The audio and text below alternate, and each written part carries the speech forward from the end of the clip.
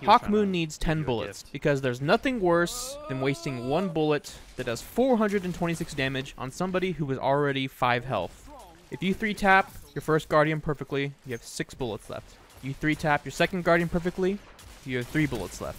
You'd either have to burn 2 bullets in order to 1-tap that third guy, or you're going to put 2 bullets into him, and then you're going to have to waste the shot on him, because if you switch your weapons, you're going to lose your paracausal charges, or you're going to put that 426 round damage into someone who's basically one shot.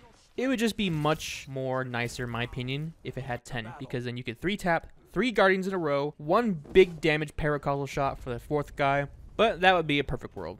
Right now, you kind of got to just burn a couple bullets so you can not waste a big damage shot on somebody who's one shot.